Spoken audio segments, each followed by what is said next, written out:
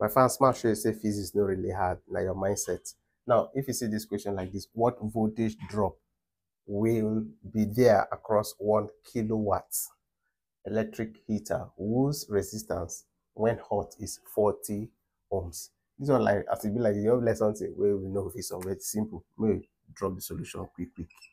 The first thing we will ask yourself, say, what voltage drop? Now, voltage and say make you find voltage drop. You know, say voltage drop normally now current times resistance. But now, don't worry yourself first. Voltage drop. Maybe write the voltage first. Question mark will be there across 1 kilowatt. When you see watt now the unit for power, and power now they say now 1 kilowatt. But me already know say kilowatt I need to convert them because 1 kilowatt will give me 1,000 watts. 1 kilowatt now the same thing as 1,000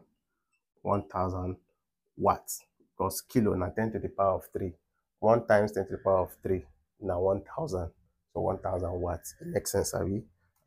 So now electric heater whose resistance when hot is, they don't say resistance when you think hot now 40 ohms. Now me and you know say V from Ohm's law, V equal to I arrow. You understand? V equal, I feel manipulate it in different way, but I want to share another formula that will make it easier for you. You remember say power, if you still get power as V squared over arrow. I feel prove I'm sure. But maybe just keep things easy. Now remember, say what they find, not be really power. They don't already give you power. They don't give you resistor. Now this particular V they find. So if you pack all value put, me I won't cross multiply first, or just multiply both sides by P. Multiply both sides by arrow. You know, say now I want to remove this arrow, so I will multiply both sides by arrow. So this one and this one. Instead of you do that cross multiply or one cross multiply both sides by the denominator, so that we remove the denominator. What's going to remain now? V squared equal to P arrow. P arrow. Now, if you want to get this V now, you will take the square root of both sides. Or take the square root of both sides like this. This square and this one will cancel. So V now equal to the square root of P arrow. Now what will be P? P, now waiting, 1,000. 1,000 times arrow now waiting at 40. I fancy they grab the point, Abi.